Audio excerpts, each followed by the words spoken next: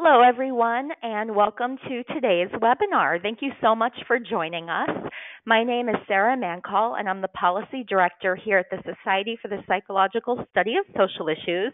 We go by SPISI, and we are also known within the APA community as APA Division 9. I'd like to welcome you to today's webinar, which is Qualitative Research Methods and Ethics, Understanding Lived Experience. Our presenter today is prominent researcher and methodologist, Dr. Fredrick J. Wertz. He is Dean of Fordham College, past chair of the Fordham Psychology Department, and past president of APA Divisions 24 and 32. Just a little bit about today's organizers. This webinar is just the first in a series of webinars that are being sponsored by the APA CODIPAR funded grant project on immigrant and refugee advocacy.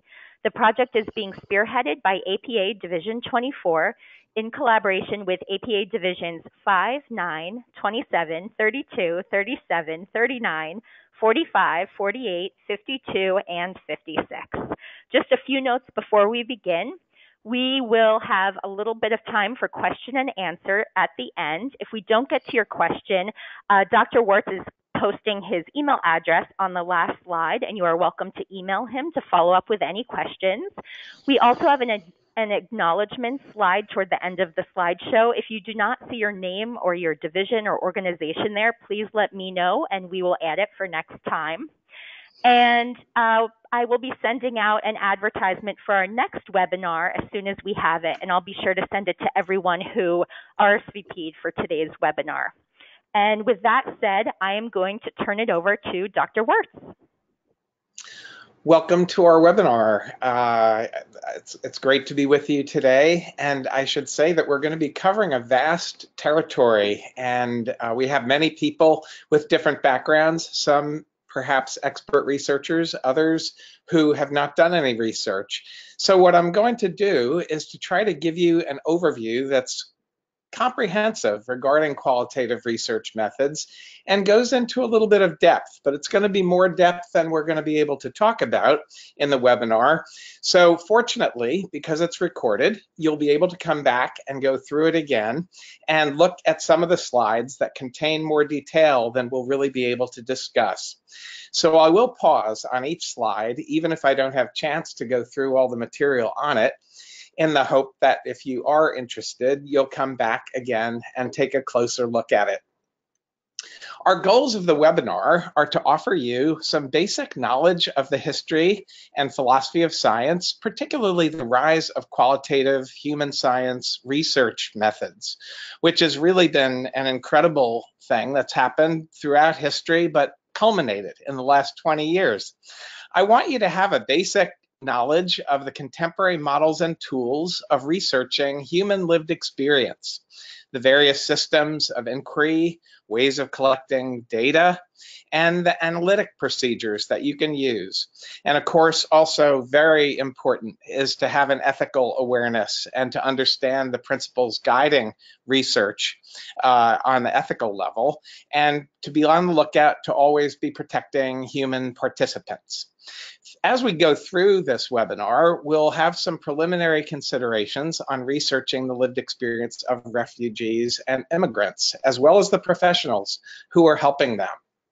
So in this section, we will start with the historical overview.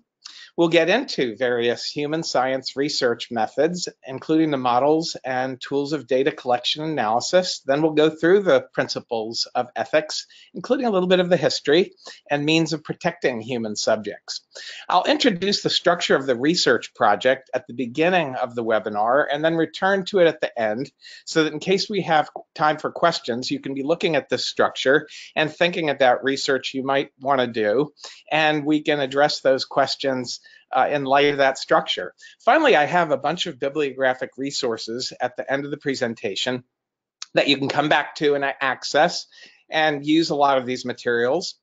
I have many of them in PDF, so for those of you who don't have access to libraries, feel free to email me and maybe I can send you a lot of the resources that I'm providing. I love this quote of W.E.B. Du Bois. who says that the sole aim of any society is to settle its problems in accordance with its highest ideals. And the only rational method of accomplishing this is to study those problems in light of the best scientific research. What's amazing about W.E.B. Du Bois is that even though he was doing a lot of his research at the end of the 1800s, he was extremely sophisticated in his methods. He used virtually every method that we now are going to be going over today, and he integrated them all. And it was long before there were any methodological texts to guide him. And yet he used all the qualitative methods we'll be going over and integrated them with quantitative methods. So I really urge you to take a look at his work because it's so absolutely masterful. And fortunately, in over 100 years since he did his research, we have a lot of books on methodology and resources to be able to think more fully and systematically about what he was doing by virtue of his brilliance. So in this section, we'll take a look at the meaning of science, something that's very problematic and that I'd like us to think about and think in the most expansive way about. Because I think what we've seen in the last few years is a real explosion in the meaning of what science is. But first, we'll take a look at the rise of natural science, technology, and positivistic philosophy of science. Then we'll look at the critique of that approach, critique of positivism, and what's called methodology. That would mean the idol of method that is worshipped by those who follow natural science methods in all research and reduce all science to natural science. What we'll see historically is the emergence of many different methods, particularly those that are appropriate for studying human lived experience. And what we now have is a real methodological pluralism, all kinds of models and resources and tools that I hope to introduce to you today that has really led to a kind of democratization of knowledge in the qualitative revolution, so that all of us, whether we are experienced scientists and researchers or just novices starting out, can start to use all these tools. I think it's helpful to think of science as the wedding of rationality and observation. It goes all the way back to the Greeks, and the whole question is, what is rationality? What kinds of observations can we relate to our thinking? And it's also important to recognize that science from the beginning has been for a purpose, and that is the responsible shaping of our destiny, really making the world a better place. We go back to Bacon, Sir Francis Bacon, who is often associated with natural science research, but what's so important about Bacon is he put a premium on observation. Observing the world, close contact with the world, and developing ideas out of what we observe in the world is the basis of science. And I think it's not only the basis of natural science, but of all the social sciences and really all the sciences. Comte called for the limitation of observables, focus only on observables, and he extended that through all the social sciences. He was a very interesting guy. He was a humanist, and he even viewed science as a religion and formed the Church of Humanity, which can now be found in London, Paris, New York, and even Rio de Janeiro. Logical positivism grew up in the early 1900s, extending universally the natural science methods to all other human sciences. And this involves hypothesis testing by controlled experiment. It's still done in medicine and many physical sciences today, and pervades the social sciences as well, sociology, anthropology, psychology. And here we see Sir Francis Bacon, observation, Auguste Comte, and the Vienna Circle, logical positivism. But particularly since then, questions have been raised about what is rationality. And one of the scholarly approaches to raise these questions is phenomenology, which began to question the application of natural science methods to lived experience from the early 1900s. And developed methods of studying lived experience that the physical sciences had not been able to muster. It was really in the 1960s that history started to make a turn and to question what is rationality.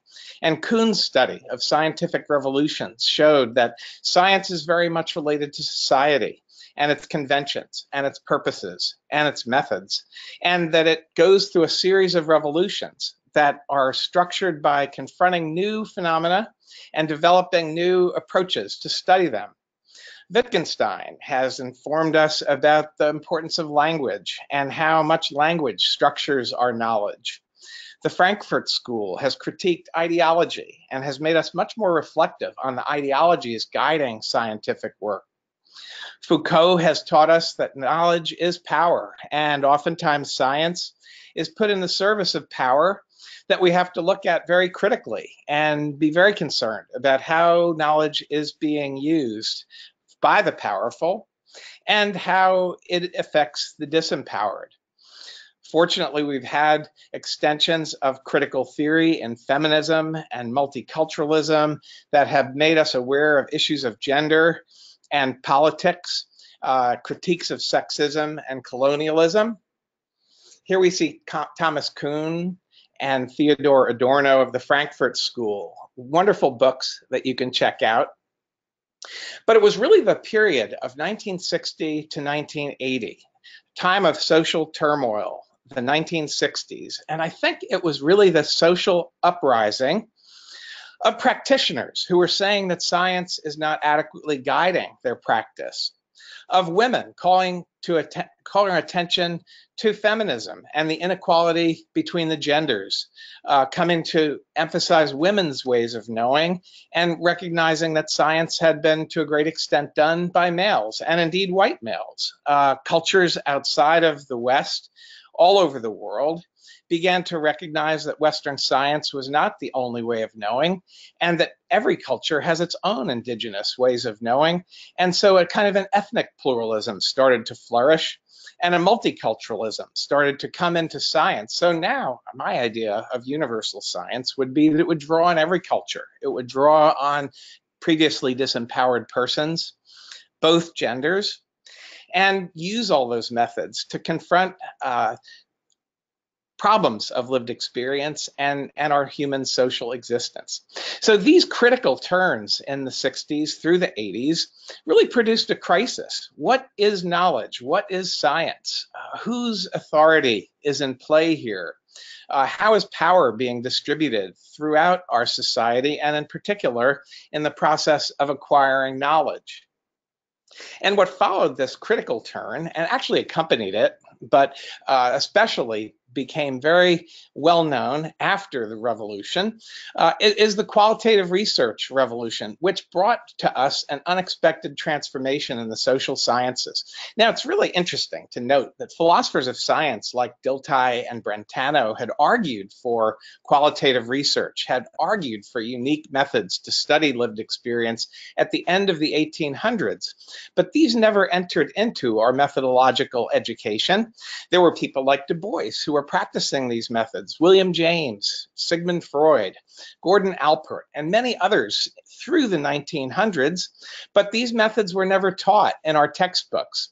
It was only in the 1960s, with these countercultural critiques, the crisis of authority and the privilege of certain scientists, the rise of disempowered and marginalized people, women, ethnic minorities, non-industrialized cultures, and the poor, that started to question science and to develop new methods. Interestingly, it's not a political thing entirely. It's really driven, I believe, fundamentally by ethics. It's driven by a new impulse to respect the other, to respect every person, even those who don't have power in our society. And so we've really seen since 1995, and by the way, qualitative research, the term, really came into play around 1985, relatively late.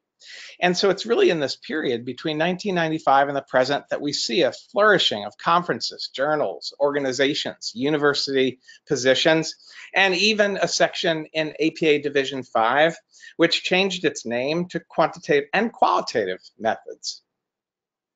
These developments have led to a real pluralism, many different approaches that we can draw on and that I'll be going through today, including the existential phenomenological, ethnographic, reflective practice. Donald Schoen wrote a brilliant book in 1982 that I highly recommend. Community-based action research, pragmatic research, narrative research, post-positivist research, mixed methods research. And we find a breakdown of interdisciplinarity and a breakdown of boundaries. So we have psychology and sociology, as it did with Du Bois, coming together in research projects. So that economics, history, philosophy, psychology, and political science can all be part of the exploration of lived experience now, and can even fuse with journalism and the arts. And so this is what makes our research methods nowadays so exciting, that science, the humanities, and the fine and performing arts can all be brought into the research process. Nowadays, we can do descriptive research.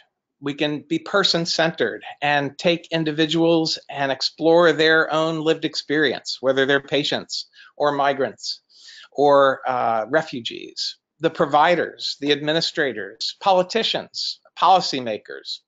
We can also be very reflective and study our own personal processes, our own professional experience, our own experiences in the world. We can do historical research, exploring lives through time, both personal and cultural. There's a tremendous pragmatic flair in contemporary research, studying practices, treatments, interventions, how effective they are, ways of assessing people's needs of individuals, of groups, of community, evaluating policies, and including all the stakeholders, from governmental officials and policymakers to the clients, to those served, to the professionals involved in systems, to the business interests that provide the economics of programs. And there's a great emphasis on collaboratory research that's participatory and related to communities and action. So here's a kind of a map of the structure of the research project, which starts with the topic. What is the topic? And the main thing about the topic is it should be important. It should be there in reality, and we should be able to say why it's important, how it's important. Research always fills in a gap between what we know and the reality that's still unknown. And so we can sometimes find those gaps between knowledge and reality through reviewing the literature. But sometimes we find it in practical challenges of our work every day. Sometimes we find it in communities and personal interests. And when we go to institutions, or say we went to the Mexican border, we would be guests, and there would be guest-host relationships that might inform us of problems, of issues, of things that need to be known. And finally, moral obligation may animate research. The method always involves some participants: data collection, data handling, findings, discussion, dissemination. But the principles underlying methods, the way that we design research and the way we evaluate it, really comes down to two principles that were developed by a task force of SQIP in Division 5 of APA, led by Heidi Levitt, that identified the two principles and aspirations of research as fidelity. We're always trying to achieve maximum closeness to reality. We want intimacy, we want closeness, we want fidelity.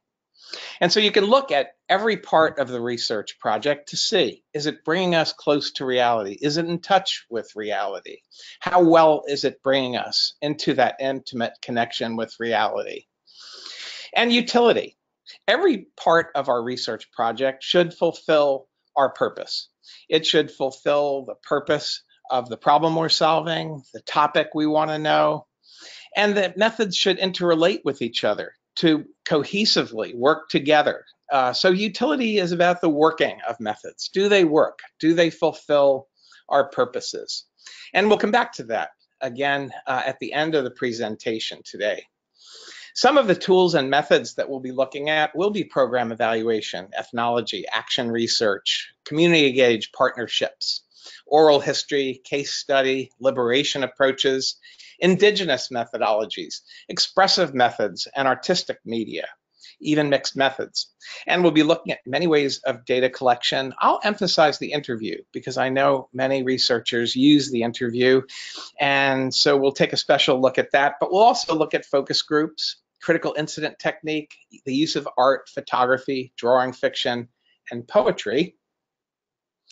Program development and evaluation always starts with a problem and a need identification. What's the need for the program? Who needs the program? Why do they need the program? What are their purposes? And we can involve literature review, read up on it. We can observe the real world. We can use our own experience with programs. We can get, very important in program development, to get input from all the various stakeholders, from the people who offer the program, to those served by the program, to all the economic interests, the policies underlying the program, and interviewing all stakeholders about their values, their purposes, their practices, their experiences is really crucial to developing and evaluating programs. Maybe I'll move on to the next section of ethnography, which is a study of people, cultures, places, institutions that may be unfamiliar to us. We usually do these studies in natural settings where the people live.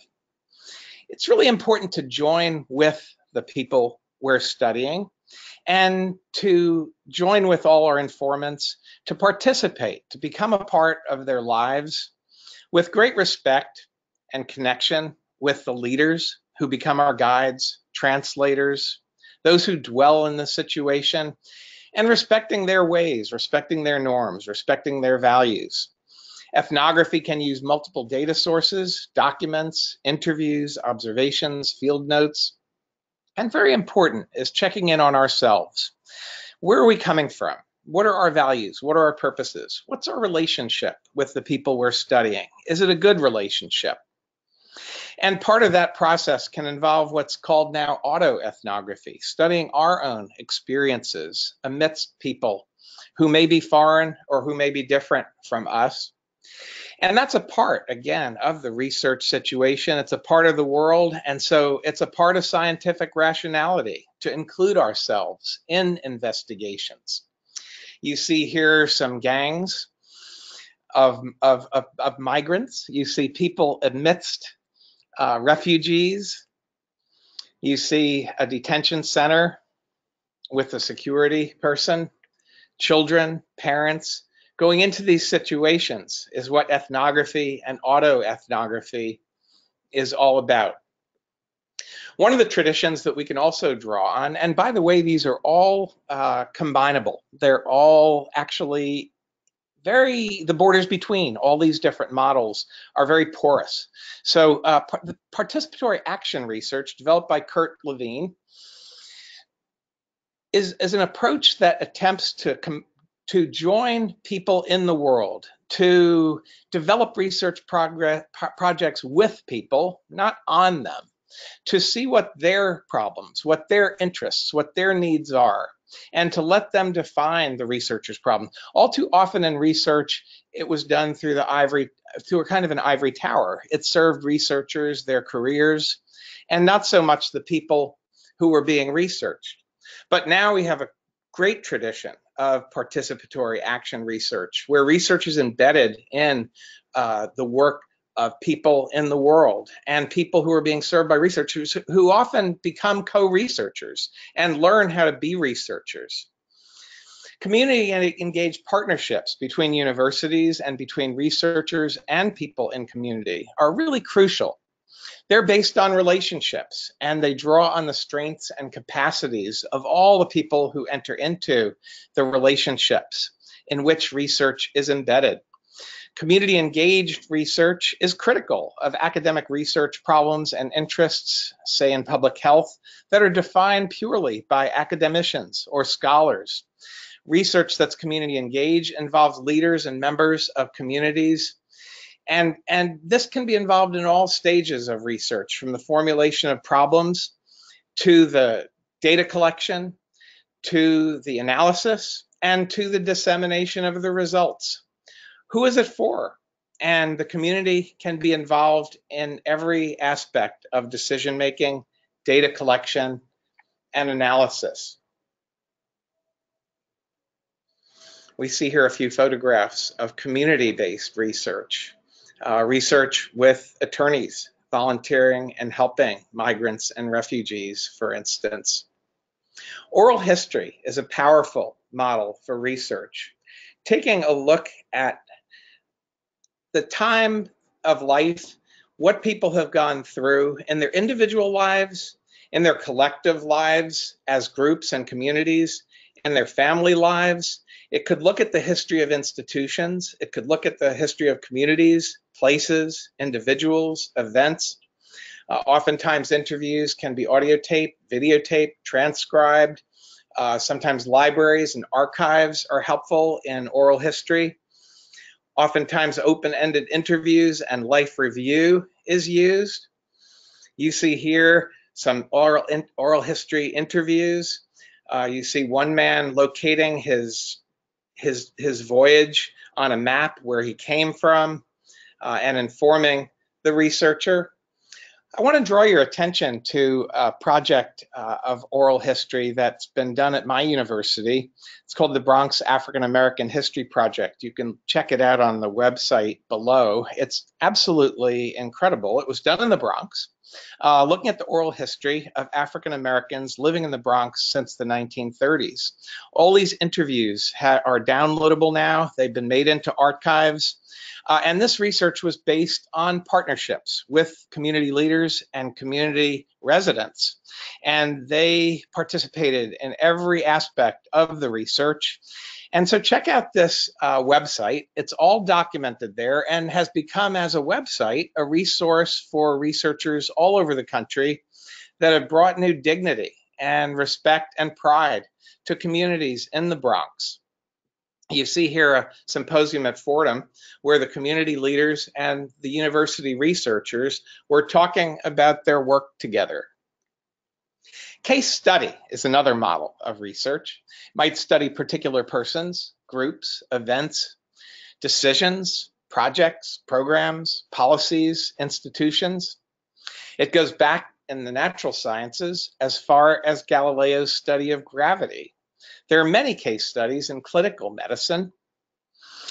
There's great value of going into depth on individual cases. And one of the things that's always criticized about case studies is that they don't generalize. But I would argue that case studies are most interesting, and they're usually done because the individuals and the study of individuals does yield general insights. Case study, we're not all alone. An individual person and what they live through is often lived through by many other people as well. So a case study can be an excellent point of generalization from the ground up, as it is in case law. All of jurisprudence works on cases. And so when a lawyer has a new problem, they look at cases. They look at the history of cases like that. And so case law is a fantastic area that's based on case studies, but works toward general knowledge. Clinical research too, and program evaluation. I recommend a book by John Berger and John Moore, The Photographer, Fortunate Man, studying a physician in rural England. Fantastic case study. And here you see an individual, could be a parent and child, could be a migrant who will show you her photographs, her own photographs. This is a former gang member in the lower right who has migrated New York north after many transformations in his own life. Interesting possibility for a case study. Case studies can focus on families. They can focus on places. What's going on in that place? What's its history? What's its uses? What's its meanings to the people who dwell there? And can study both people who are captives, who are detained, or people who are volunteers and working on those problems. One of the great models in contemporary research is liberation approaches. And the goal here is to liberate people who are not empowered. The goal is to achieve social justice, particularly the empowerment of marginalized people. And it's rooted in liberation theology, again, the interdisciplinary aspects of qualitative research. Gustavo Gutierrez, liberation psychology. Paulo Freire, the Brazilian educator. Ignacio Martin Baró, the Jesuit, who was killed in El Salvador as part of his work. And a wonderful book by Mary Watkins and her colleague Schulman. Here you see Martine Baró and the book Liberation Psychologies, which studies all the various liberation psychologies with a huge and very fruitful chapter on liberation methodology, liberation research methodology. One of the tremendous fruits of liberation research is a kind of research called testimonio. It's a case study of a particular person, but a very special person, a person whose life and a person whose study and whose voice expresses not just themselves as an isolated individual, but really expresses the lived experience of a people. And that's a people rooted in history, caught up with politics, economics, sociology, psychology. And it takes research broadly into the cultural context, the historical context, the economics, but it's all put in the first person as a person who's speaking out what it's been like to live as, for instance, an Indian woman in Guatemala, Rigoberta Menchú, who won the Nobel Prize in 1992. So any person could be the subject of a testimonio. I won't dwell too much on indigenous methodologies, but what's wonderful about the rationality of science as it's evolving now is that it can include the methods, the ways of knowing of people who have been considered non-scientific, who have been considered to use spiritual methods. Many of the non-Western cultures have their own ways of knowing, have their own traditions, have their own conceptual frameworks, have their own practices, have their own ways of disseminating knowledge. And we've had a wonderful critique of colonialism and an overthrow of colonialism in many parts of the world where indigenous people have tried to return to their own ways of knowing. And I think even as we go to other cultures, say in ethnography, it's always important to be aware of the fact that the people we're studying and the peoples we're studying have their own ways of knowing. It's not just we who are methodologists. Well, we may be the methodologists, but they may have methods that we can help them give words to, give form to, and they can teach us so much about methods that may be very foreign to us. Oftentimes they may be spiritual ways of knowing, which are very different from those of Western science. And so scientific rationality may actually include human spirituality. You see here some photographs of indigenous ways of knowing. One of the great things about our contemporary research methods is the use of expressive and artistic approaches, performative research, research that can use drama, theater, film, that can focus on the people in life as agents in their performances. And theatricality itself can be a way of knowing. It can be a heuristic. It can be a method of understanding. And we can express the results of our research projects in the performative arts, can use visual media, photography, video. We can study graffiti. And these expressive and artistic approaches can be used alone. One can have a whole project operating within this model, or it can be incorporated into what we might call mixed methods research, drawing on multiple models. For instance, here we see a couple of performances, one with film, one with theater, with drama. And then there's the possibility of visual storytelling, which could involve photographs. It could involve photographs like this of migrants, refugees, or can involve children and their drawings. You see these wonderful drawings of children, of their families, of the situation they're fleeing, of the tremendous voyage and treacherous voyage to where they want to go. to detention to waiting. We see communities and the graffiti on the ground that can all be part of our research. Journals with diagrams, with drawings, with sketches. Cell phones are fantastic because so many people have cell phones and are recording reality. This can enable our research to be very, very high fidelity. So I want to turn now to data collection and look at some of the various ways that we collect data. You see here the interview, focus groups, using documents, measuring instruments and quantification when we want to study populations and know how lived experience is distributed across the large aggregates of people. Du Bois did that brilliantly. He interviewed former slaves in the South, and yet he gave all kinds of statistics on their educational levels and how they changed after they were freed.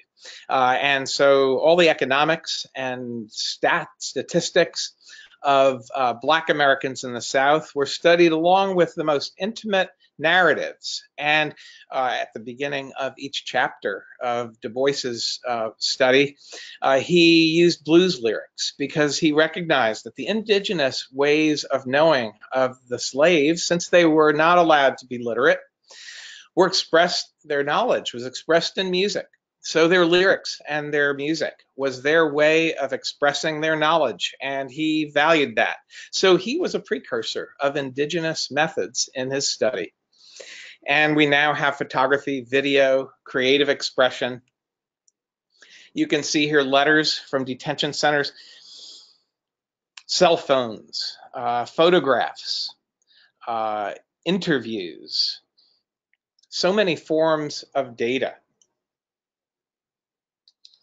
I want to talk a little bit about interviewing, and there are many ways of interviewing in more structured ways and more open-ended ways, and ways that we go in with a kind of a guide of areas or questions that we're interested in. Interviewing is not always just the beginning of a research project. It could be done throughout, even after analysis is done, as grounded theory does with what they call theoretical sampling, going back to participants, going back to reality, and sampling it more after one has a better understanding of what's going on there. But the goal of interviewing is what we call thick, concrete descriptions, real life events, rather than generalizations, opinions, hunches, ungrounded data.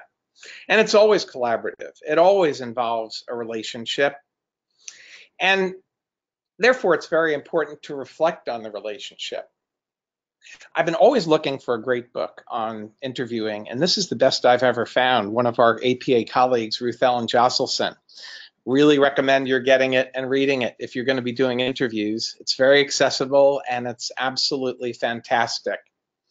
Some of the things that Ruth Ellen brings to light is the fact that an interview always involves a relationship. It's actually better to look at it as a relationship than collecting data. It's really important for interviewers to take stock of their preconceptions, because good research will always explode our preconceptions. We're always looking for something that goes beyond what we already know, what we already think. We're going to be enlarged, corrected by an interview. Really important to be upfront when we talk with people who may be interview partners, to state our goals, our topics, and why they're important, why we value them in our research. The aim of the interview is to understand without judgment and without any interference. So interviewers are minimally self-disclosive. It's really about the other person. Qualities like sincerity, openness, and acknowledged naivete, but genuine interest and hope, receptivity are really important. There are some logistics here, like checking tape recorders, or if you don't have a tape recorder, just listen, take notes. Transcription is important. You can include the nonverbal in your transcriptions. Report the context, the relationship, the feelings. At the beginning of an interview, the place and materials are important. Ideally private, to have a kind of a distance, maybe a low table, a tape recorder, some questions to help. But none of that is necessary. An interview can really be done in any context. It's what's more important is the attitude, the self-presentation of the researcher's earnestness, seriousness, it's the interestedness, being relaxed. And that infuses one's clothes, one's look. And it may be important to demonstrate background knowledge, but also background ignorance, and to be clear on why the research is important. The tone, serious, friendly, comfortable, straightforward, be for real. And most of all, I'd say, show the interviewer that you really want to know their experience, their relationship with the topic. And always interviews are done with the consent of the interviewees. And that's done before the interview so that it's voluntary from start to finish. The interview proper, and this is from Josselson, says, rather than even asking questions or a series of questions, it may be better to just give an invitation to welcome the participant to the interview and say, this is my topic. Tell me your story. Tell me what you've been through. Start at the beginning. Walk me through the whole thing, right up till now, or right up through the relevant topic. So you communicate your research focus, share your purpose, give them a sense of your topical interest and what's relevant. And from then on, Ruth Ellen says, don't ask questions. Rather, reflect back what you're understanding so that they can correct you. Invite further detail and elaboration. If the interviewee gives generalizations, ask them for an example. Ask them for an incident in real time and to walk through the most concreteness of the life that they've lived. Give them acceptance. Give them interest. Give them your wanting to understand, always inviting a deeper description. I'm just going to check my time here. Here's some best practices in interviewing. And I see we're through 42 minutes, and so I better get going. But here are some practices in interviewing that you can come back to and check out at leisure after this session is recorded. Here are also some common mistakes like interrupting your interviewee, making assumptions without checking, asking questions, any questions maybe, but especially those that are not intimately connected to the narration. Again, fidelity. Every part of method has to be close to the reality. And in this case, you're asking a person about their experience. So questions unrelated to the narration of their experience is not so, yes, no questions. Well, they're not good. Why? Because the person just says yes or no. What more information do they give you? You want to get closer to their experience. And don't jump in for them. Don't answer your own questions. And don't focus on facts. Try to get the meanings, the purposes, what's really significant to the person. And try to avoid turn taking. Whenever you see an interview that's interviewer, interviewee, interviewer, interviewee. No, that's too much interference. It should be mostly interviewee and very little interviewer, with from time to time clarifications, reflections, and requests for greater detail, expressions of interest. Here are some interviews you can see. Focus groups are really interesting because especially when people might be inhibited to talk to one person and have the whole spotlight on them. Robert Merton, the sociologist, was the one who developed this method. And I know his daughter, he lived in the town that I lived in, Hastings-on-Hudson. And he developed this method, which is really tremendous when it comes to people who may be unfamiliar to the researcher. And you set the stage for them and you tell them what your topic is. You tell them what your interest is. You let them know why you're interested and really let them know that you care about them. And then you let them address your topic. You let them talk with each other about your research topic. And what you find is that the insider perspective, completely beyond the researcher, starts to flourish. There's a spontaneous interplay among participants, especially when these are people who are not used to voicing their experience, but with each other, they generate off each other, they play off each other, they resonate with each other, they even challenge each other. And you see a process there that's extremely rich. And it's in this context that meanings can be revealed collectively. It's a form of data collection that really respects collective participants and their collectivities. Here you see some photographs of focus groups.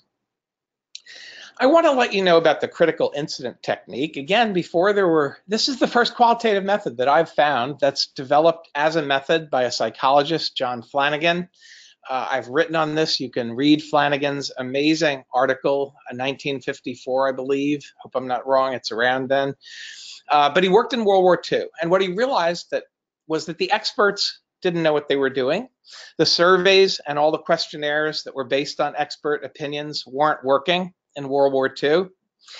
He decided that more concrete incidents of what works is important. His idea is, I want to know what works.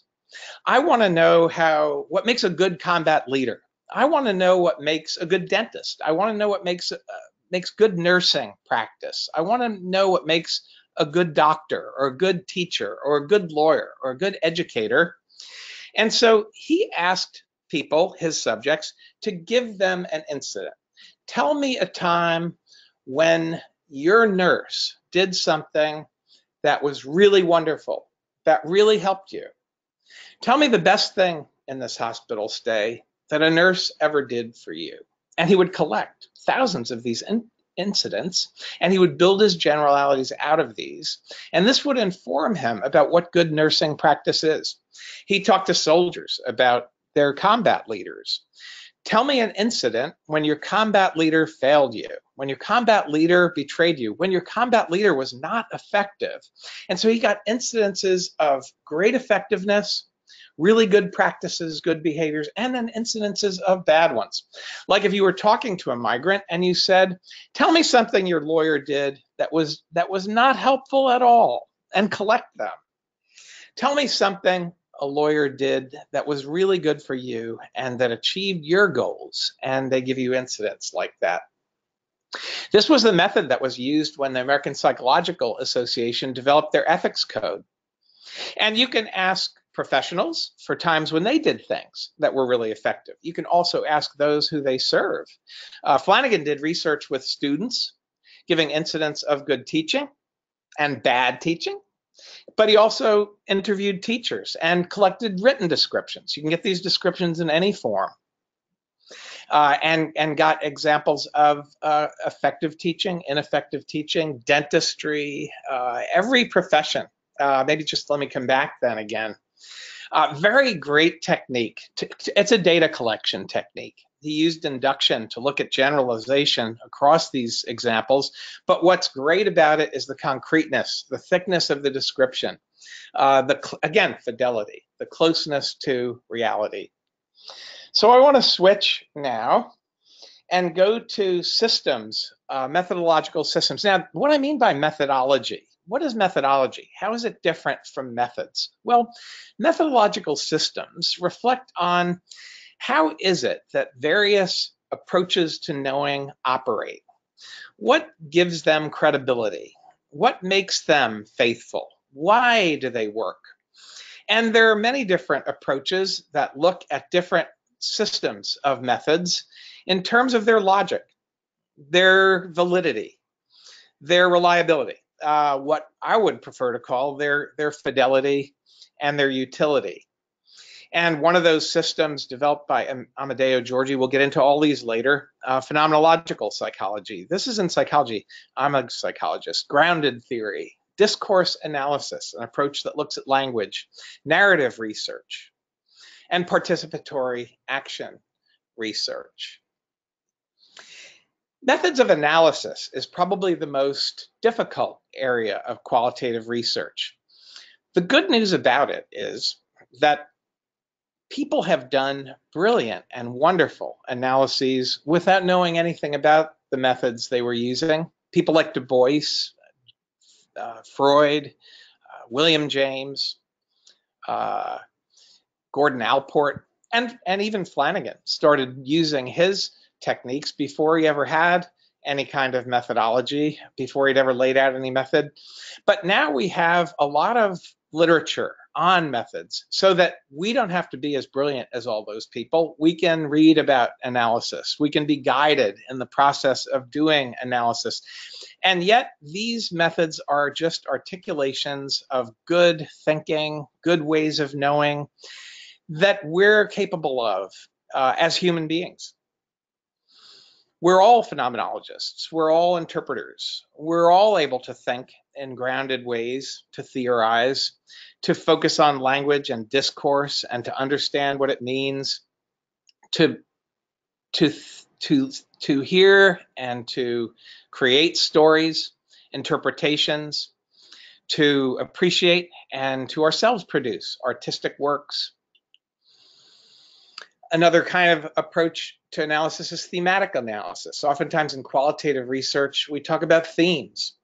If you were to do a critical incident study or a case study, you might see themes, things that keep recurring over and over again. Or you might be interested in, how would I measure these things that I've been observing?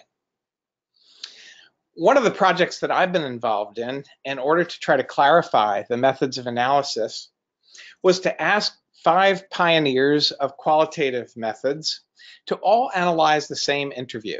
It was an interview given by a person who'd suffered trauma. She was actually a student of opera, about to have what she hoped was a tremendous operatic career.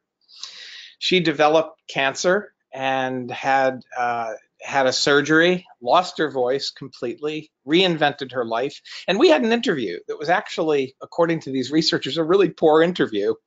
But the good news about that is that even poor interviews can yield brilliant analyses. And so we had 5 different researchers representing different approaches, all analyze the same interview. And then we even asked the participant, the person who gave the interview, the person whose experience was being analyzed, to read all these analyses and give her comment on them. What felt right? What felt wrong? How did she respond to these 5 analyses?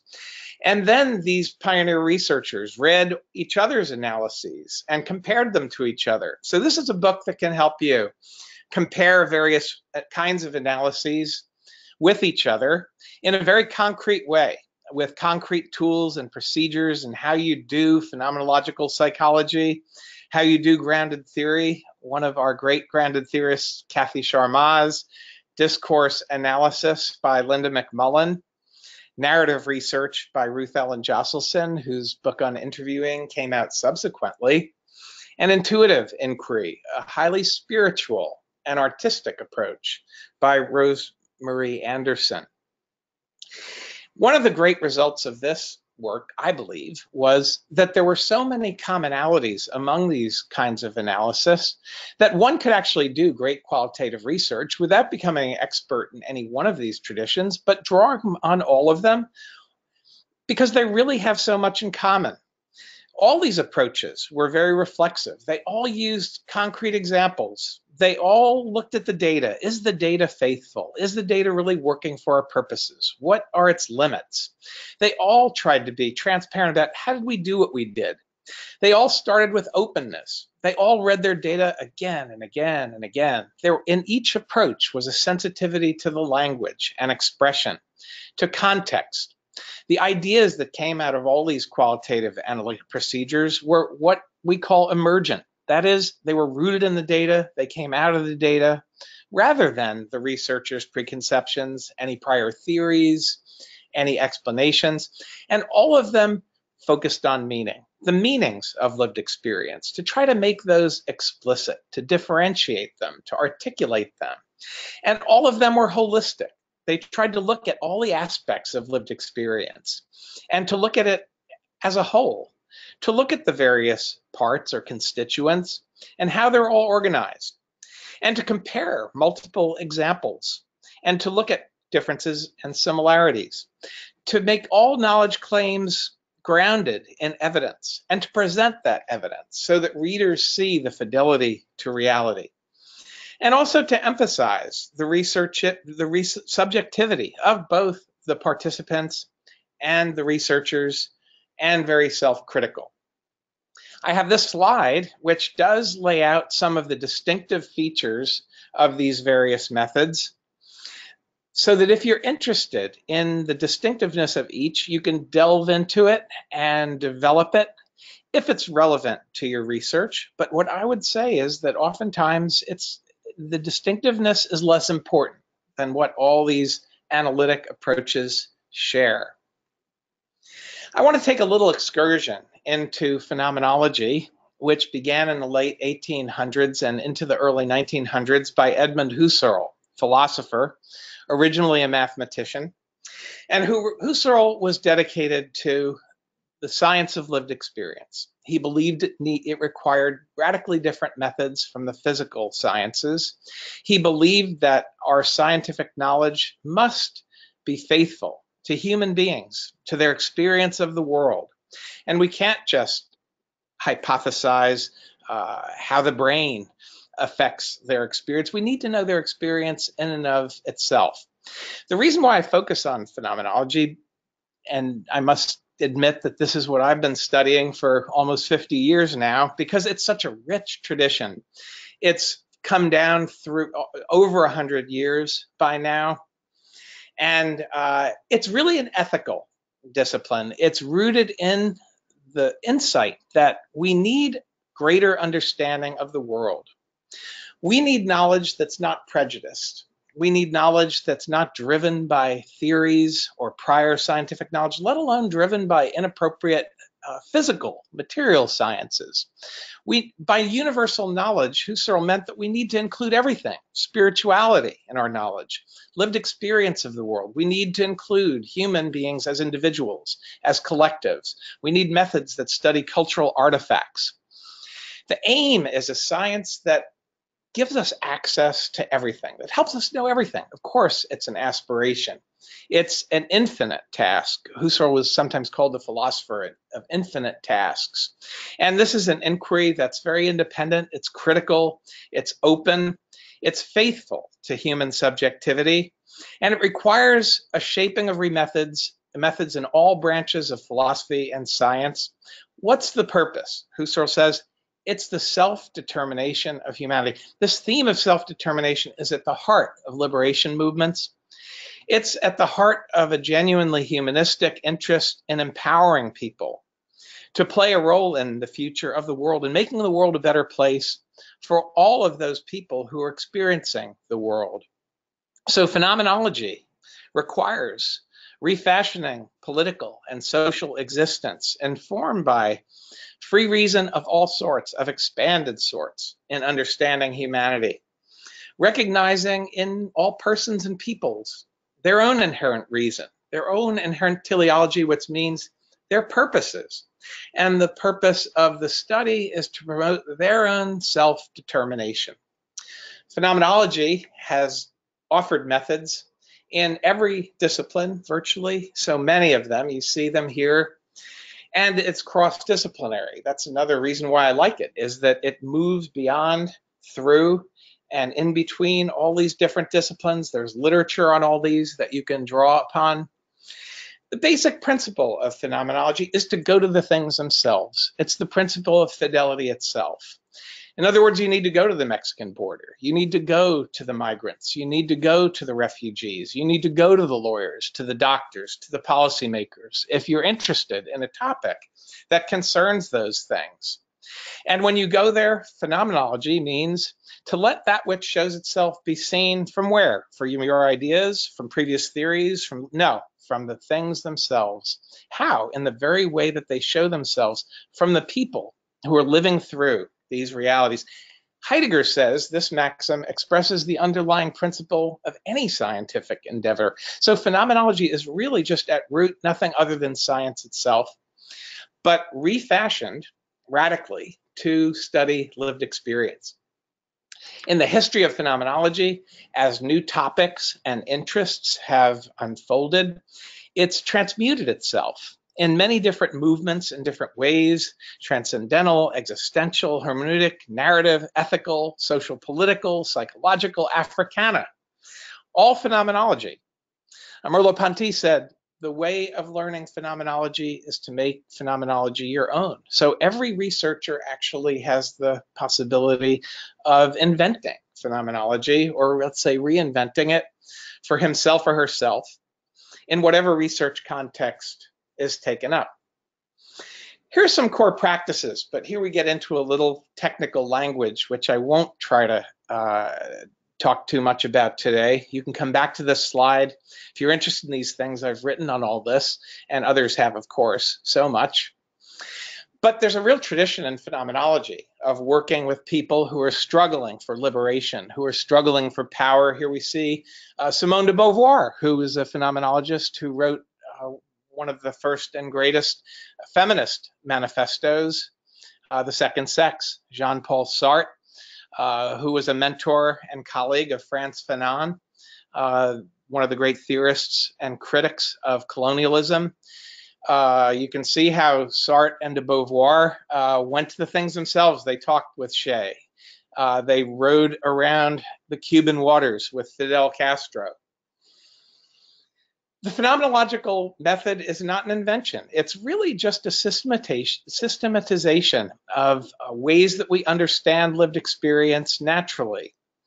And so it's not exclusively owned by phenomenologists. I believe that William James, W.E.B. Du Bois, and many other psychologists, like even B.F. Skinner and Abraham Maslow and Kohlberg, they're all using phenomenological methods, even though they've never studied it, and they don't characterize their methods that way. They're actually using it. So the value of phenomenology is to bring out implicit ways that people study lived experience when they're faithful to it, when they use procedures that are really pragmatic, when they work. And so phenomenology may be done with various levels of self-understanding and competence, and all research on lived experience. But fortunately, there's all this literature that can fill libraries on methodology, on practices, on methods of integrating theories, methods, and practices. Oh, I'm going backwards, sorry. Georgie has done so much to tell us procedures for analyzing interviews, for analyzing descriptions in psychology. And the methods that he articulates as a phenomenologist are just the things that we found that all qualitative researchers do. So it's nothing new. It's what everyone has always used. He's put his finger on it. He's broken it down into stages. He says collect descriptions of concrete life events from people who have lived through them. Make them as rich as they can be. Read them openly. Empathize. Try to understand, reflect, and explicate the meanings of all the relevant data, of everything people tell you. Try to look for what is really important, what is essential. Try to understand the complexity, the full holistic structure of what your participants are telling you, or what the pictures that you take show you, what a child's drawings are communicating, what's important in the drawing.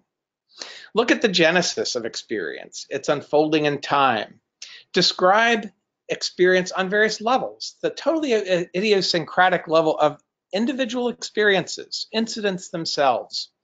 But also you can go to a higher level of generality, typicalities, like say the typical lawyer's experience, or maybe there are several types of experience of lawyers who are volunteering with refugees.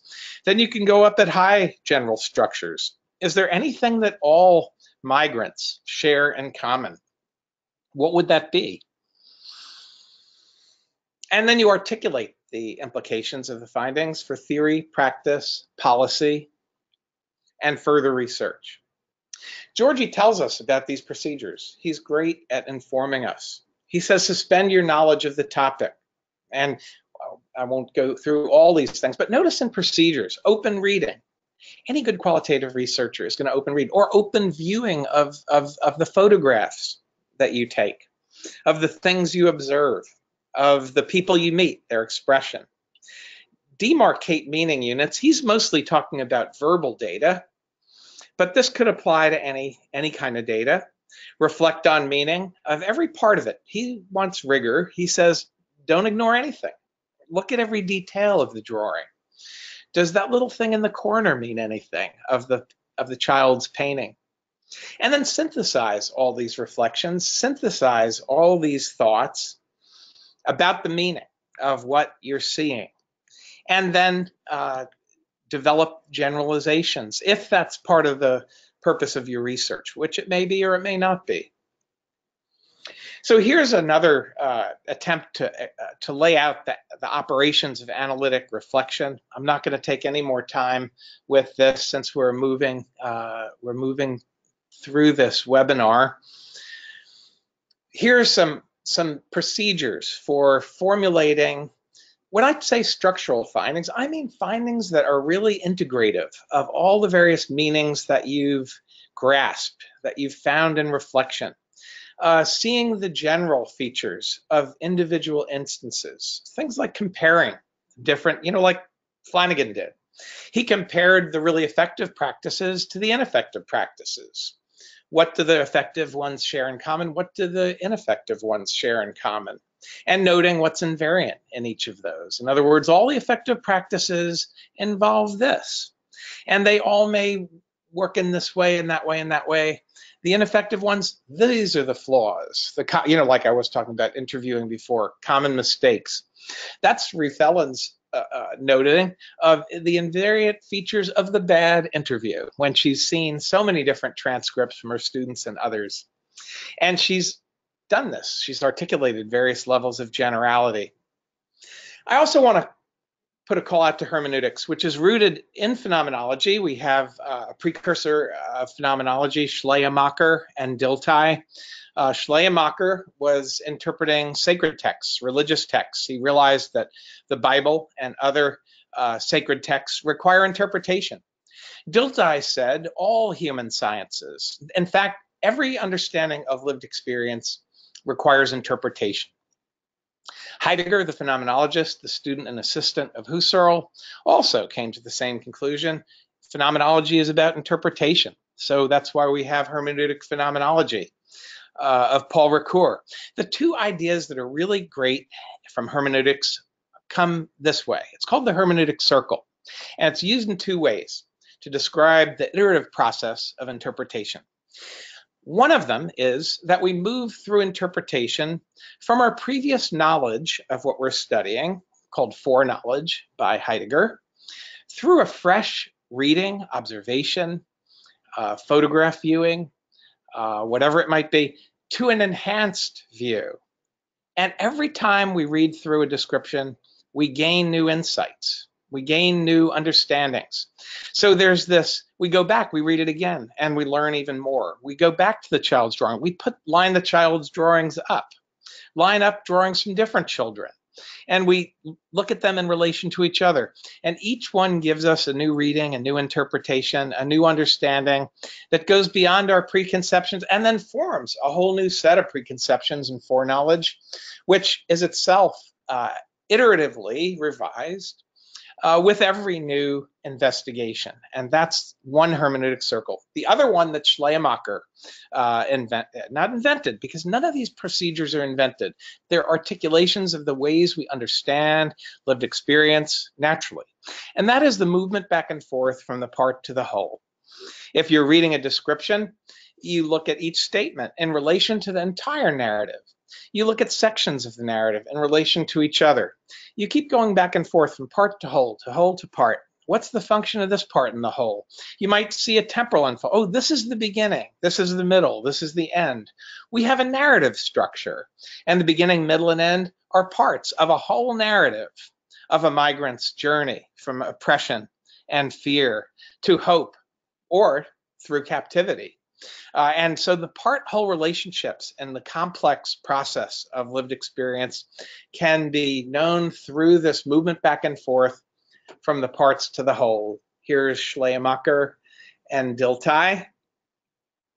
Paul Ricoeur, phenomenological hermeneutician, and also narrative.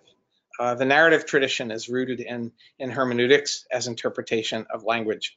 I want to call attention to grounded theory, developed by Glasser and Strauss. One of the great things about grounded theory is they say, oh, don't even do a literature review. Why?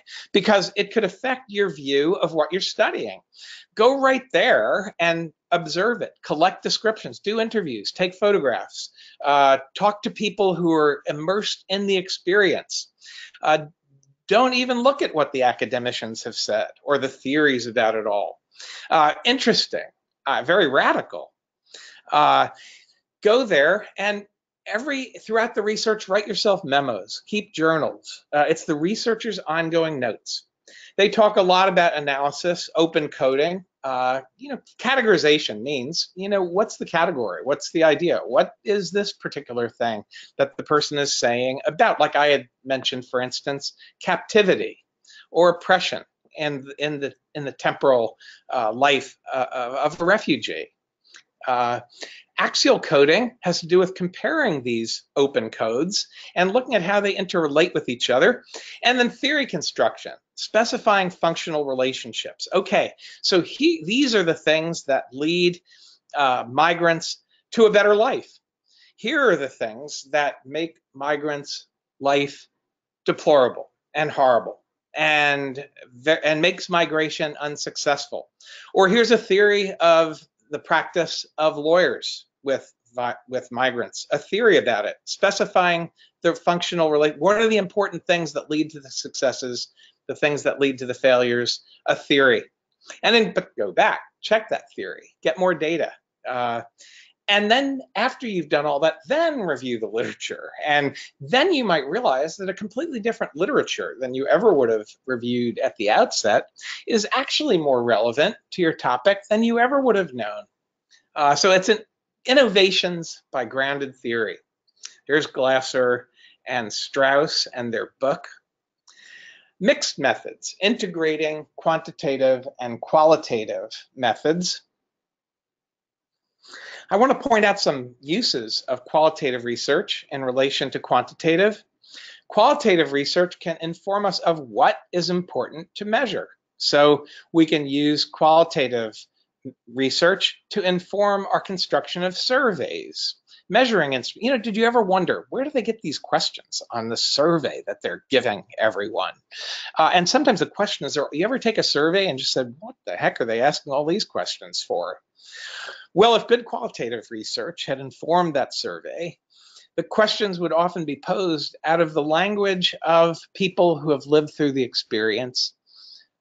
And if that's really useful, if we have not only fidelity to them, but utility, those questions are going to work to fulfill the purposes of knowing people who are taking the survey. So they'll read the question and say yes or no, and it'll be really revelatory whether they say yes or no.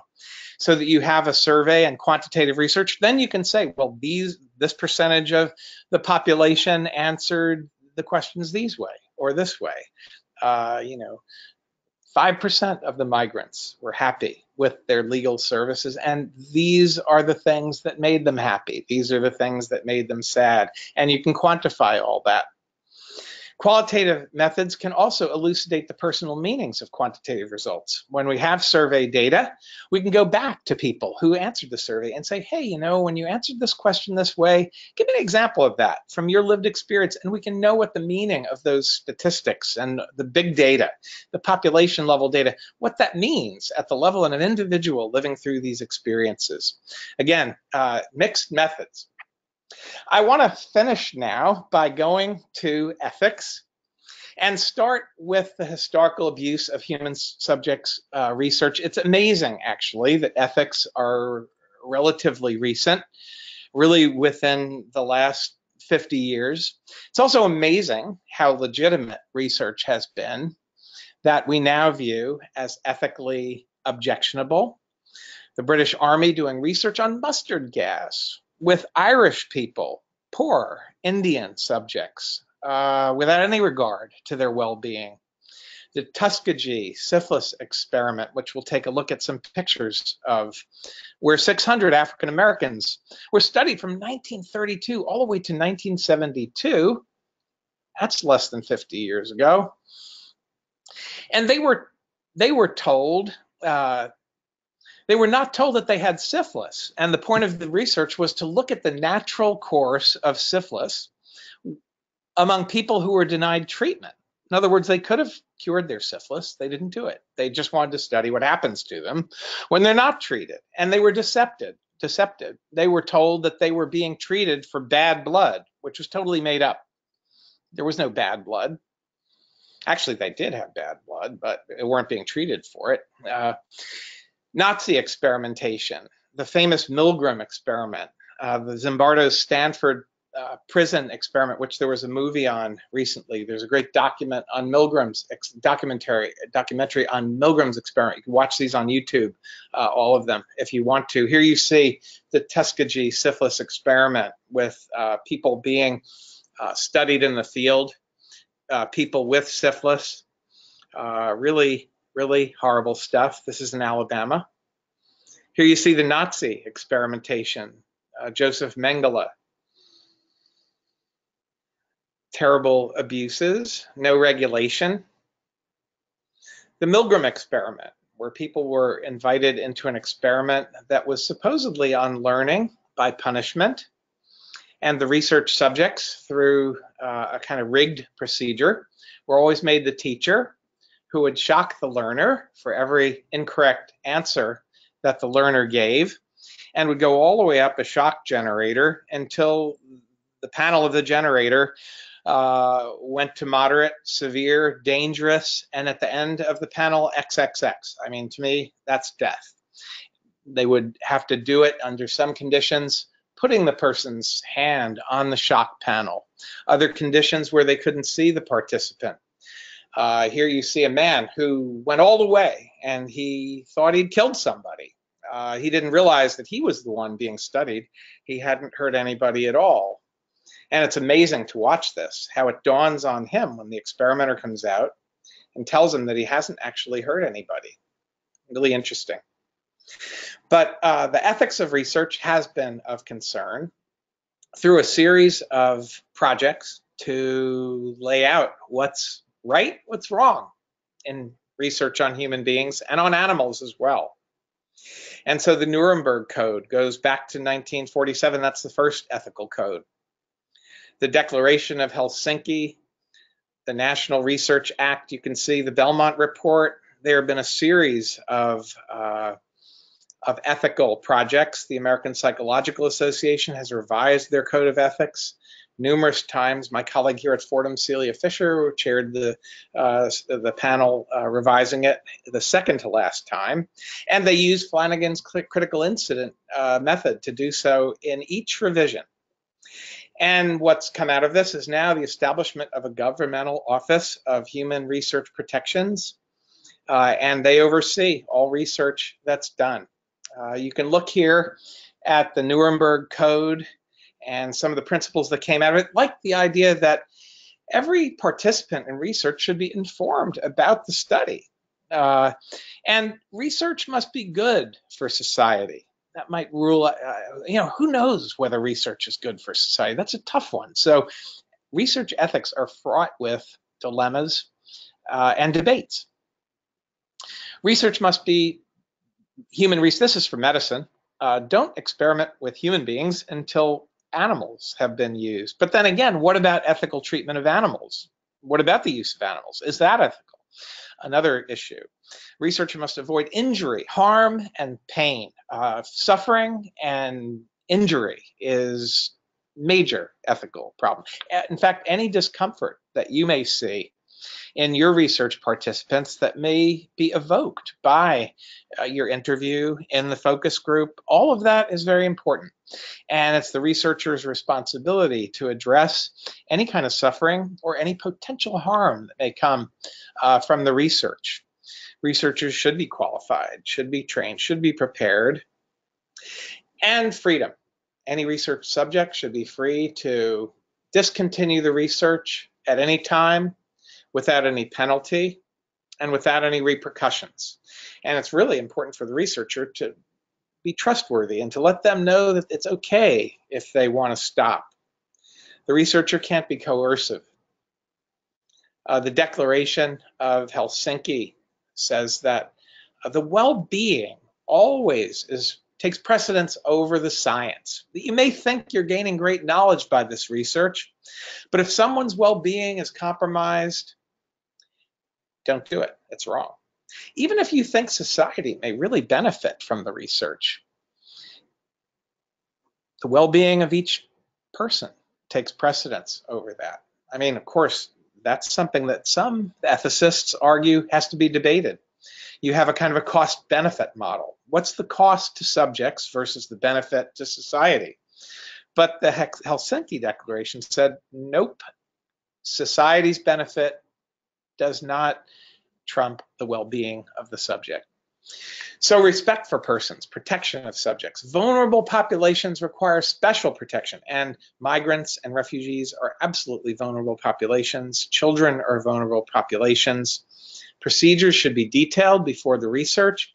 They should be reviewed by others because there's always a chance that a researcher will be serving himself or herself and isn't being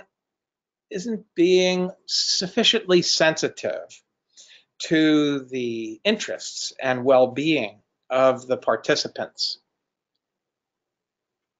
The Belmont Report, beneficence, justice, respect for persons. The Office for the Protection of Human Subjects is still active and functioning. And here are some of the principles. If you're working in an institution, get their permission. You might also wonder, well, what if you're working in an institution that wouldn't give you permission? And, is it ethical to work without their permission? I mean, these are sensitizing issues. Ordinarily, we want permission, but how about if the institution is unethical? And we wonder about their concealing the truth. And we are aiming to help the well-being and advocate for people who may be trapped in an unjust institution that's not going to offer permission. I think we need to always be reflecting on these ethical issues. IRB protocols, we'll get to the IRB in a minute. That's the Institutional Review Board. All universities, hospitals have Institutional Review Board that review proposals for research and approve or disapprove or require revisions in research projects. Recruiting and selecting participants. Think about that carefully. Is it coercive? That's bad. Is it fair? If there's a benefit to research, does everybody have an equal opportunity? Are you selecting a sufficiently diverse population of research participants? Always be aware of risks of harm, whether physical, psychological. Think about it in terms of temporary versus long-term. And generally, we try not to have any more than minimal harm. I mean, it may be very difficult for a person to review and to give a story of their trauma. They may break down as they're talking about the most horrible things they've ever experienced. People with PTSD may relive their trauma and have terrible experiences in the course of their narrative, and that's a risk. That's something we need to have procedures to ameliorate, and we have to ask ourselves, is it worth it? Is it right? What do we do when it happens? How do we take care of people who go through those kinds of experiences? Is it temporary? That when something has potential for long-lasting harm, it's ruled out. If there's any damage, long-term damage from the research, don't do it. So minimal and temporary suffering is really pretty, as a rule of thumb, the only thing to even think about, whether it's worth it. Deception is not recommended. Any kind of not full disclosure beforehand. Now, we know there's research that experiments that require that the subject is naive, the participant is naive. Sometimes deception is allowed in research, but it's only allowed when there's absolutely no suffering and absolutely no chance of any harm, temporary or lasting. The combination of deception and any risk of harm is ruled out by every IRB. They're not allowing it at all. Maybe you could deceive if if there's only temporary suffering, you really have to justify it very strongly. Keeping confidence, protecting the privacy. So we have procedures to make sure that participants' names, things that would identify them, institutions are not named because bad repercussions can come out of the dissemination of the research. And we don't want anybody, institutions, collectives, groups, to be very careful about what we publish, the knowledge we disseminate. And we have to think about the use of the knowledge and how it might affect the participants. And this is often why de-individuation or taking out revealing aspects to protect privacy is really important. Thinking about the costs and benefits of research. I've known researchers who would say that if they did a study of educational programs in prison and they found that the educational programs didn't have a benefit, they wouldn't publish that because they don't want people to develop the idea that education in prisons is a bad thing to do. And they might just overgeneralize the way people do and use that study against prisoners. And so they wouldn't publish it. They would sacrifice the scientific value of the study for the well-being of the people who might be affected in some way. So ethical protection requires real reflection and requires collaboration. Here's where the participants themselves are great consultants about who should get this information. Is there any information here that you would not want to see disseminated? So telling participants beforehand what's going to be involved. But you know what? The ethical informed consent is throughout the entire process. Maybe participants should also consent after they know what the results of the research are, not just before, and give permission to even disseminate it. And also the right to refuse and to discontinue participation at any time. So, ethics of interviewing. You can take a look at this. We're coming near the end, so I'm going to start speeding up a little. We are near the end. But voluntariness, informed consent, the right to withdraw, debriefing, and expression of gratitude, very, very important. Here's the IRB. When there's any deception, when there's any chance of any risk of harm or suffering, the full board reviews every proposal. When there's only minimal risk, and there's no deception, and it may be temporary at best, and usually these are no risk, but minimal as anything. And then the board the IRB may review it without the full board. And then there's research that's exempt, that doesn't have to be reviewed, but the researcher doesn't determine that. The IRB does, because every researcher could say, hey, my research is exempt. Others have to do that. Here's a slide that maps out the process of IRB application from the initial proposal through the initial review with feedback to the researcher, the determination of whether it's exempt or it requires, whether it's expedited and can be approved by the chair of the IRB, or whether it requires full board approval. And in the end, the process can go back and forth numerous times and will end with the study approved. Here again, I have the structure of a research project, but I'm going to move through this to the acknowledgments of Mary Beth Morrissey, the principal investigator of this wonderful project that has been funded and supported by APA, CODIPAR, and has Sarah Mancole, our wonderful SQUIP host of the webinar, and all the people who have been involved in this project and the institutions, which you can take a look at. And again, if you're not listed, let us know, we'll revise it. And here I offer the bibliographic resources, and many of these articles I have in PDF again. So if any of you don't have access to libraries, email me. I can send you a lot of these things. And here's another screen that you can return to once this is recorded. And to get these references, again, I can provide them, many of them, and would be happy to do so. And so at this point, I will thank you for listening to all this and invite you to contact me if there's any more information on any of these topics that you want. Here is my email address, my website. Check it out. I love these photographs of the little girl who is inside the mother, drawn on the ground. Amazing kids who reveal what they need, what they want. And the other picture of the sun and the heart at the end of the road of the migration. So I'll end on that positive note and turn it back to Sarah. Thank you. Thank you. I learned so much. Thank you, Dr. Wertz.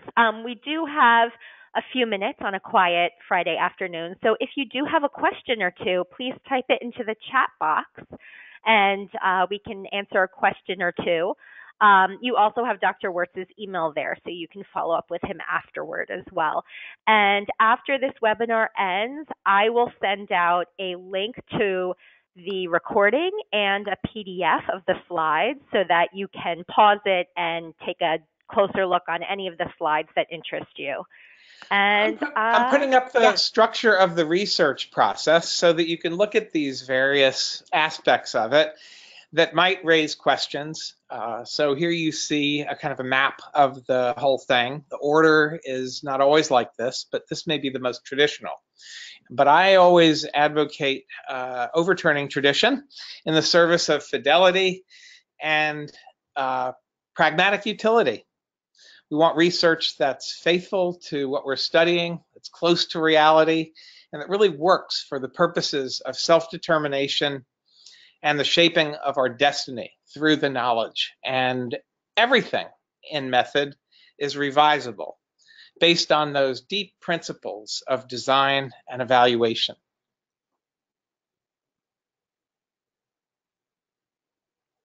all right. Well, I'm not seeing any questions come in. Let me just check one more place. We did get a question. The person writes, I'm interested in knowing if there are any best practices for qualitative research ethics around the privacy of data and the length of data collection.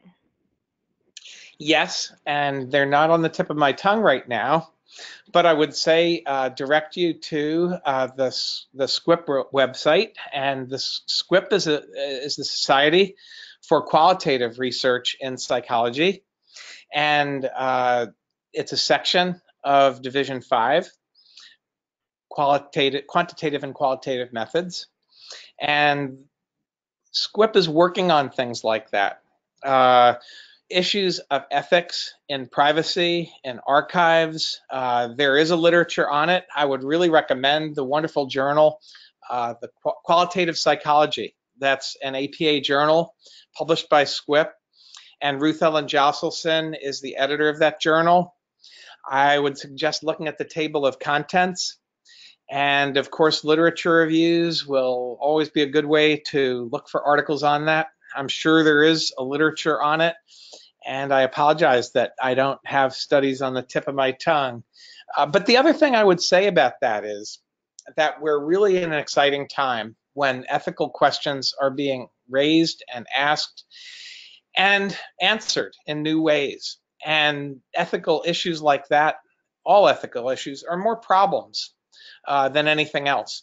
And so there's a really need for ever more thought, for ever more review of the literature, critical literature review on the ethics of data collection, making archives public. There's a big debate on whether we ought to put out on websites and share for other researchers data. You know, I had a student who was doing research on schizophrenia that was cross-cultural, and she had very much in-depth research interviews with people diagnosed with schizophrenia in New York City, in the Bronx, in the United States, and in Israel, in Jerusalem. And they were Arabs, they were Jews, they were Israelis, they were Palestinians. And she had the most fantastic interviews that would have been wonderful for researchers, and even myself. I would like to go back and read those interviews again and work on the findings and revisit them again and again. But we can't do that because her procedural plan and the IRB's of all those hospitals where she was interviewing schizophrenics in both Israel and New York City said, no, you have to destroy the data, because even if you de-individuate it, there was a man, for instance, who had what a kind of schizophrenia that tourists develop along the wall in Israel, in Jerusalem. What's the name of it? It's not occurring to me now, but it's something syndrome. It's like Jerusalem syndrome, yes. And they develop delusions that they may be a religious figure, and they start preaching at the wall. And she had a couple of people who were suffering in Jerusalem hospitals with that disorder. And the hospital said, if people, no matter what you do to de-individuate it, not give the person's name, people are going to know who that person is. They're still out there preaching at the wall, and there's a risk there. So they required that all that data be destroyed, and it is destroyed. But it would have been very valuable as an archive. But again, the research participants' well-being trumps the scientific value and the societal value. So I just say that, again, the sharing of data, and another great dialogue on the sharing of data. This is a good one from our 5 ways of doing qualitative research. What was so interesting was when we gave our analyses to the person whose experience we were analyzing, and we'd called her Teresa, the opera singer who was stricken with cancer. She read our analyses and she said, "Who is this Teresa? I don't even know anybody by that name. It's outrageous that you're calling me Teresa." And she said, "I want to be called by my own name." And the IRB said, no, no, no. She criticized her doctors. People could find out who they are. She said things about her parents that were unbelievable. And she said, I'll go talk to them all. I'll tell them what I've said. I've confronted them all already. And it's important to me that I own my experience. And she argued for that. So we debated it, So the sharing of data is very debatable. It's very tricky. And we ended up with a kind of a compromise solution where we continued to call her Teresa and all the aspects of the analysis where we knew her as Teresa. But in the chapter she wrote, where she spoke with her own voice, we allowed her to use her own name, and it's Emily McSpadden. And she's a co-author of 5 Ways. So we not only have the 5 researchers, but we have 6 co-authors. And Emily McSpadden, the real name of the participant, is revealed in the book. And I was a strong advocate of letting Emily use her own name. Again, to me, the empowerment and existential values of participants is extremely important. But reflection, critical reflection on ethics is always called for. And so I think whatever literature you find on data sharing and privacy and all those issues is a fraught literature, one that I would encourage you to read critically and to think about critically when you do research. There's no literature that would justify anything. You have to think it through originally, and most of all, consult other people. With any ethical issue, the most important thing to do is to talk to other people, because we all have blind spots when it comes to knowing what's good and what's right. And so that multiple stakeholders, the most diverse group of consultants, is the best way to know if you're missing something. And of course, even consensus. I know once, I remember my daughter saying, there's a problem with democracy. The majority can be wrong. And that's true too. So consensus is not necessarily a justification. We have to think through things for ourselves and in collaboration with the communities who are stakeholders in the research we're doing. And there's no general formulation that should override that kind of open, critical, shared community inquiry. So that's what I would say about all that. And I can get one more question in. We got another really interesting question that I think will be relevant to people on the webinar. It is, do you have any recommendations for professionals in the field, for example, nurses, chaplains, therapists, who want to conduct research but do not have an academic degree that includes a background in research? Well, that's absolutely fantastic, and I love the question. And I don't have a list of names for you, but I know that university researchers have a responsibility now to be going to people who use our knowledge, who implement our knowledge, and to form partnerships with them. I think it's really the responsibility of every researcher to think about possibilities for sharing your capacities with the capacities of those who are professionals in the areas of the research, forming relationships with them, as we mentioned in the webinar about community-based research. Very important that it's based on relationships. Here at Fordham, for instance, we encourage our faculty to go all over New York City and to engage ourselves with doctors, nurses, lawyers, dentists, teachers in schools and prisons. And Michelle Fine, one of our colleagues in SQIP, has done wonderful research in prisons where graduate students have formed relationships with prisoners and done participatory action research on various aspects of prison life.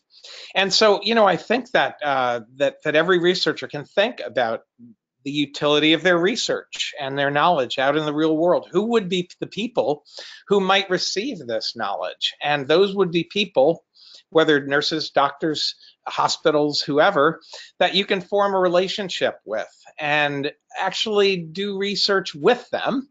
I have a colleague in the Yale School of Medicine, phenomenologist Larry Davidson, who does phenomenological action research on schizophrenia, who works with psychiatrists in the community, nurses in psychiatric hospitals, community organizers who have day centers for recovering schizophrenics.